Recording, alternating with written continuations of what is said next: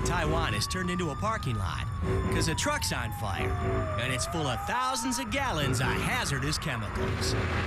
Now, the driver hit his brakes too hard when he came to a toll booth.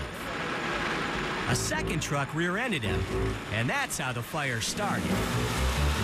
Firefighters try to put it out, but no such luck. After an hour, they decide they'd better back off and let it burn itself out.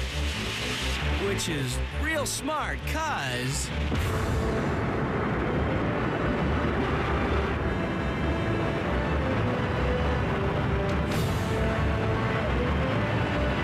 damn!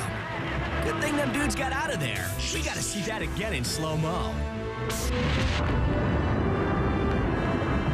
It's an instant huge mountain of flame. That stuff falling out of the sky? Well, that's fire. Watch it from camera B across the highway.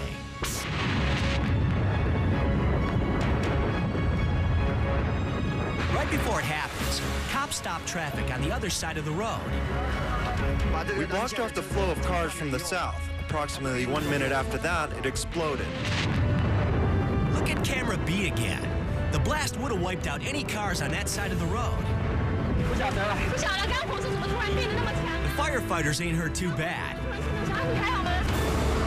The flames torch a building set back off the road. And the two trucks, they got smoked. Whoa, dude, that's some serious power.